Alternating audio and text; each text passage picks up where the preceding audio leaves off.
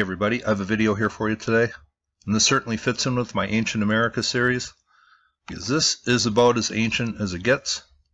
We are flying into what is called the Gault Archaeological Site, and this is located north of Austin and south of Killeen, Texas. But on Google Earth here, you can just see some traces of an archaeological dig, and what they found here, it really is pretty incredible as far as the dating and how far back the site goes. But there has been evidence of earlier habitation in these mound builder sites. But this place, well, this place goes back to the end of the Ice Age and maybe further. And I'm going to share some clips from a 20-minute video, and I will leave that link to that video below. And I found it to be highly informative, and what they found here I thought was pretty incredible. But let's just learn a little bit about this Gault archaeological site. This is Texas Beyond History, and I will leave the link below. But here is work that has gone on here, and this has been pretty much all privately funded. Of course, it says the Gault site, midway between Georgetown and Fort Hood, and those are some smaller towns that is located by, has a long history of archaeological investigation as well as uncontrolled artifact digging. And this was a pay-to-dig site, maybe about 80-90 years ago. It says, located in a small wooded valley with a spring-fed creek and an unlimited supply of excellent flint, the site was occupied intensively during all major periods of the prehistoric era. James E. Pierce, the first professional archaeologist in Texas, learned of the Gault farm site and excavated there in the 1929 to 1930 era. Over the next 60 years, artifact collectors churned up the upper deposits over almost the entire site, but stopped digging when the dark, rich midden soil played out. In 1990, an artifact collector dug deeper and found Clovis artifacts along with several unusual incised stones, something never before found with the Clovis material. And these were actually little round beads that had inscriptions on them, and they will talk a little bit more about that in that video clip.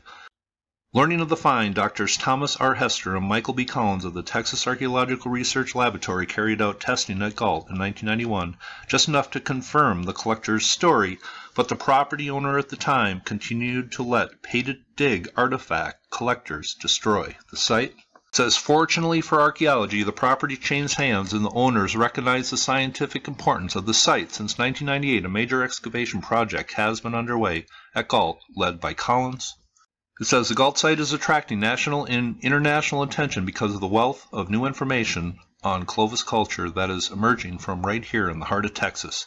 And I will leave this link below, but it gives a few pics and a few artifacts that were found here. But getting on to that video clip, let's just listen to a little introduction of the site coming from the people who are working there. And I will leave the full 19+ minute video clip, that link below. My name is Steve Howard. I'm the field director here at the Gault site.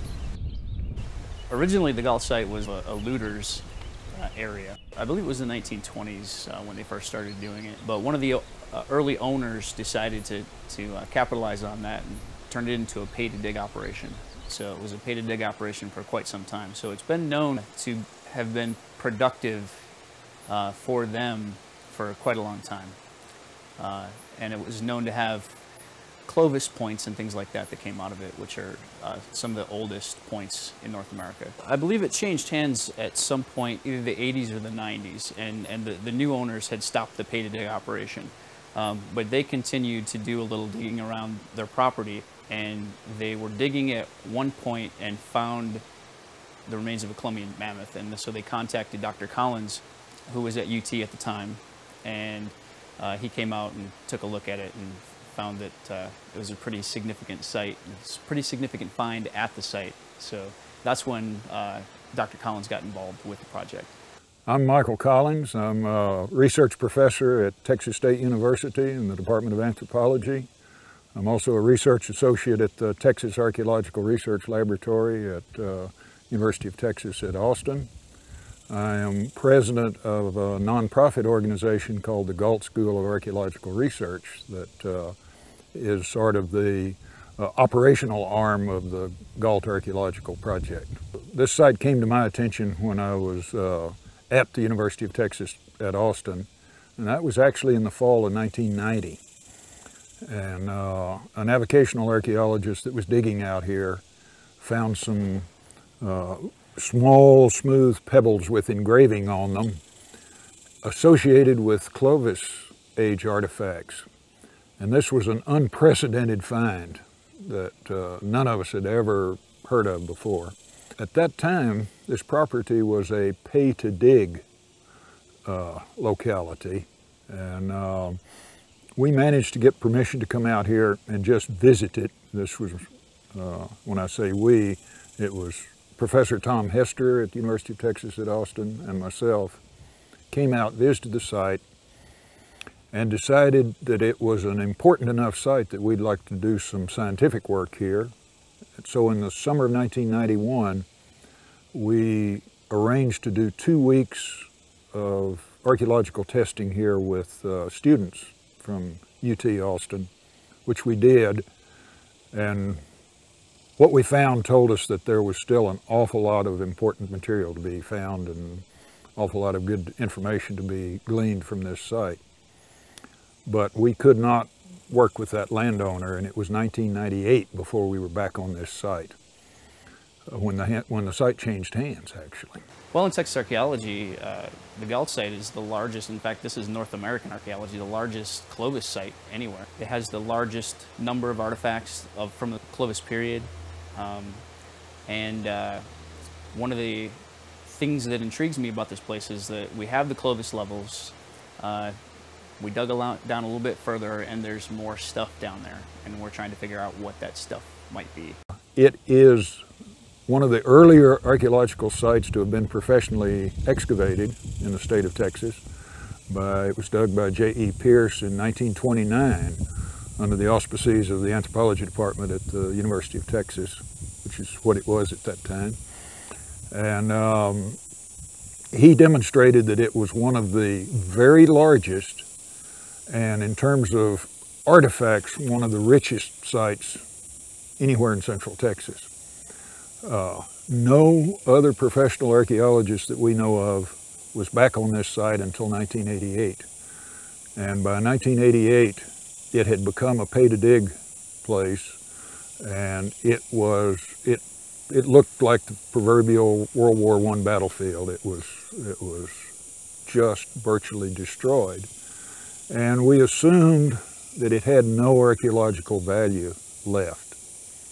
So we were surprised in 1991 when we had the opportunity to test the site that it had a very extensive amount of early archaeological deposits that were still in place, that had not been disturbed. Since 1998, we've put in a number of years of intensive investigation of those early deposits here. And they are contributing to a better understanding of the peopling of the Americas, the earliest peoples to be in the interior of North America. So the site's continuing to make history. Clovis is it's a technology that's associated with people who were here in North America, dated pretty closely to between 13,000 and 13,500 years ago, somewhere around there.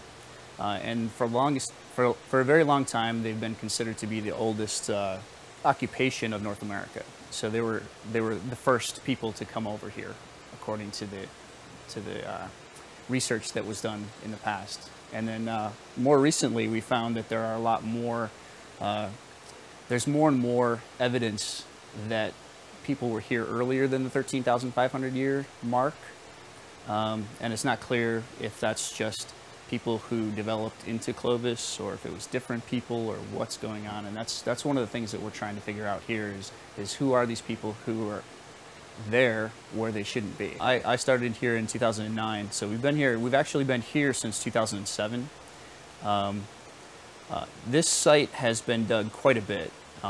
There's a trench that actually is right behind here, and there's a couple other trenches that go across the field here and there. But they chose this site because they had put a 1x1 square meter unit down as far as they could go at the time, down to the water table. and they did encounter some flakes and stuff below where the Clovis stuff had stopped. So there's the Clovis level, and then there's a little level that has very little in it culturally, and then the flakes start picking up again. And so Dr. Collins thought, well, you know, this might be something that is interesting to look at. So that's what we've done here. And we're finding the same thing. I mean, we're finding the Clovis level, and then artifact frequency drops off below that for about 30 centimeters or so, and then it starts picking up again. Now, what did they find when they took that 1 meter by 1 meter section and just dug down as far as they could go? Well, I find this really remarkable. We look at people back that far as being just hunter-gatherers, Paleo-Indians, which is a term I hate, but that's the term we give these people. And we look at arrowheads and other basic stuff. Well, what did they find when they dug down here to the 13,000 year level and below? Well, let's take a listen. The single most interesting thing we have found is a small area of the site where there were, we did an excavation block where we opened up an area and took it down. And we happened to come right down on an artificial stone pavement, a square patch of gravel that's about 7 feet by 7 feet, oriented by the cardinal directions. And it had a very thin, sparse layer of archaeological material on and around that floor.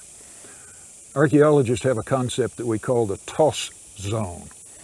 And Boy Scouts have toss zones, Australian Aborigines have toss zones. And what that is, if you've got a central area in a campsite and you generate trash, you just toss it off to one side or the other.